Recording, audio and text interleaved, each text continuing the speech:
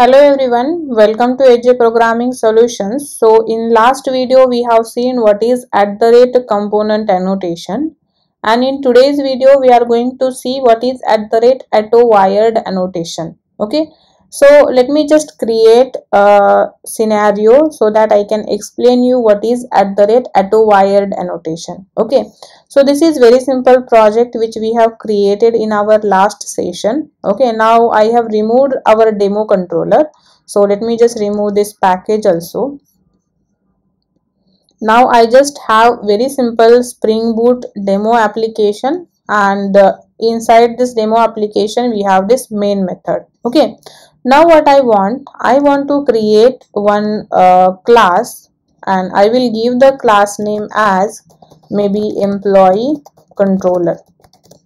Okay, and this employee controller I want to be in the controller package. Okay, so I have just changed the package name also. So now inside my controller I have employee controller. Okay, now inside this employee controller, okay, what I will just annotate it with @component annotation, so that this class will be considered for the creation of the bean by the Spring itself, right? So if it is @component annotation, it means that Spring will create the bean for this employee controller. We don't have to create the bean by ourselves. Okay, now inside this employee controller, what I want to write one method, very simple method. Let's suppose public void, or maybe before that what I need to create the employee. Okay, so let me just right click here, new and class, and I will just create the class employee, and that employee class should be in my model package. Okay, now inside this employee I just want to have some fields, so private int employee ID and maybe private string name of the employee. Okay, only these two fields I will just keep, and then I will just add maybe the getter and setter for these two fields. So getter and setter, select all and generate the getter and setter. And also I need one employee constructor. This is my no argument constructor, and also I need to generate the toString method. Okay, so I will just generate the toString method. This is my simple employee class. Okay, now let's just go to our employee controller, and in the employee controller what I want to write a method which will print a list of employees. Okay, so this method will just print the list of the employees. So I will just write the method here, maybe public. What will be the return type of this method? List of employees. Okay, so list of employees. Okay, so very first let's just import the list and then employee. This method will return list of employee. So here I will just write maybe get list of employees. Okay, this is my method. This will return us the list of employee. For now I am just making it as a null. Okay, now as this is my controller, okay, I don't want to write the logic of getting all the employees in this class. Okay, so what I will do for our business logic, I will just create a separate service layer. So right click here, click on new class, and I will just create the class employee service, and this should be in our service package.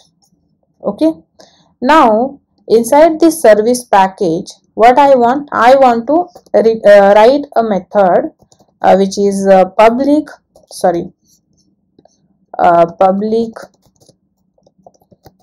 list of employees, and method name will be get list of employees, right? So this is my method, and what this method will do, this method will get us the list of employees. Okay, so here let me just create a list of employees first. So list of employee, maybe emp list. Okay, so this is my emp list, and this emp list I just want to return here. Okay, so I will just return that emp list. Okay, but now if you see here, we have not initialized this employee list, right? So what I want, whenever we create or whenever we execute this application, I want some employees to be inserted in this emp list. Okay, so for that I will just write here a simple method, public void init.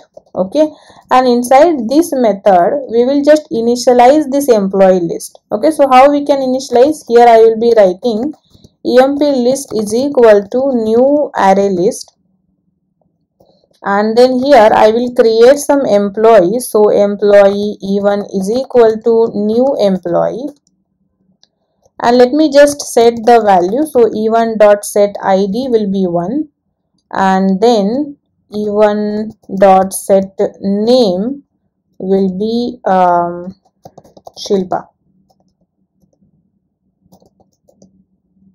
Okay, and I will create one more employee. So employee e2 is equal to new employee, and here also I will be writing e2 dot set id, id will be 2, and then e2 dot set name, and I will be giving the name as a Tina. Okay, so I have 2 employees. Now I want to add these employees in our employee list, right? So how we can add it? Here I will be writing emp list dot add first employee, which is e1, and after that emp list dot add second employee, which is e2. Okay, so these are 2 employees we have added. Now what I want, whenever we are executing the application, very first I want to run this init method. So for that we have one annotation at the rate post construct, right? So this is a bean lifecycle annotation, which is post construct. Okay, so now what will happen, this employee list will get constructed here or initialized here, and now we are just returning that employee list here, right? So now what I can do, I can just save this and go to our employee controller, and inside this employee controller I want to call that method, right? So now if I want to call this method, which is in our employee service class, then what first I need to do, I need the object of this employee service. Okay, so for that, very first we need to go to the employee controller. Now I want to call that method. So here we need the employee service, right? And now what, by using this service I can call that method, right? So how I can call here, maybe I can write service dot get list of employees, and this get list of employee will return me the list of employees. So here I will be having list of employees, and I can just return that list of employees, right? Now if you see, this employee controller is now dependent on employee service, right? So before, in this employee controller, first this employee service object should get created, or employee service bean should be there, so that by using that bean we can call get list of employees method, right? And if we need the bean, what we need to do, if we don't want to create the bean by ourselves, and Spring, we want the Spring to create the bean, we will go to the employee service, and here I will be annotating this with @ component. Okay, @ component is stereotype annotation, right? So you can annotate with @ component or @ service. @ service is the same thing like @ component only. Okay, but for now let's just annotate with @ component. In the next session I will explain you what is @ service, what is @ controller, what is @ repository. Okay, so that time we will understand it. For now let's just keep as a @ component. Okay, now I have made this class as @ component, so Spring will create the bean for this. Okay, now in this employee controller, here we just return employee service, and by using this service we are calling get list of employees, right? Now if I save, okay, and execute the code, maybe if I rerun the project, let's see what happened here. Okay, so the project just started here, okay, but we are not getting any output. We are expecting that we should get this list of employees, right? So to get the list of employees, what I will be doing, first I will just go to our main project here in the Spring Boot demo application. Okay, and here what I will be doing, context dot get bean. Okay, and which bean we need? We need the employee controller dot class, right? And let me just assign a variable, assign a statement to new local variable. This is my employee controller bean.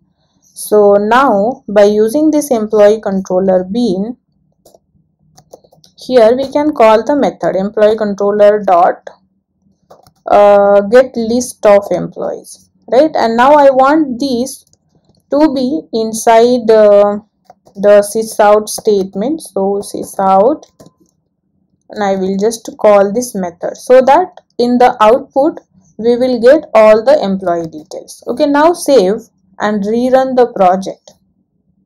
See, are we getting the output or not? See here, what happened? We are not getting the required output. Instead, we are getting null pointer exception. Okay, where is my console? Okay, let me just rerun the project again.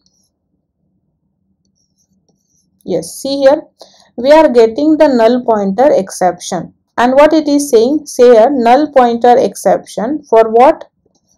Employee service dot get list of employees, because this dot service is null.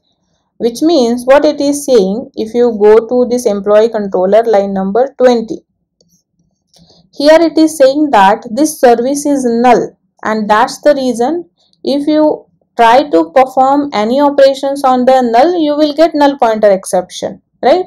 So we don't want that. So here problem is that this service is not yet initialized, right? Here if you see in the employee service, we have marked it as @component, right? But we need to auto-wire it, right? So now if you want to auto-wire this employee service, you can just write here @auto-wired. Okay, and now if you are writing here @auto-wired, this employee service will get initialized. And now if I execute the code again, see the output, we are getting all the employees. Employee 1 is Shilpa and employee 2 is Tina, right? So we are getting these two employees. So @auto-wired annotation we are using so that this service will get initialized. If we are not writing here @auto-wired, we will get null pointer exception. Okay, I hope this is clear to you when we should use @auto-wired and what is @auto-wired annotation. Okay, if you have any questions, please mention in the comment section, and if you like this video, please share with your friends and don't forget to subscribe the channel. Thank you.